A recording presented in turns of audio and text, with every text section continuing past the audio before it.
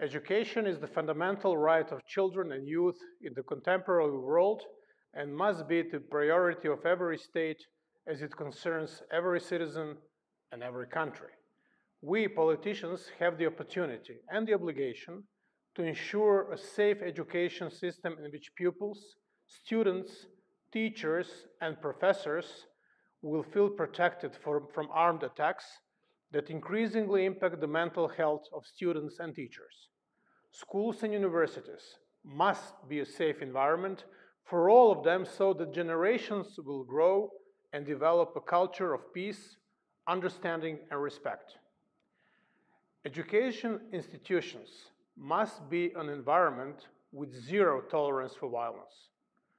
I personally lend my unwavering support to efforts aimed at protecting education from attacks, particularly in areas of conflicts and insecurity.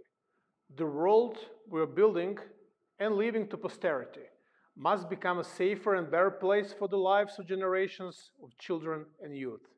Together, let us support the creation of such a future.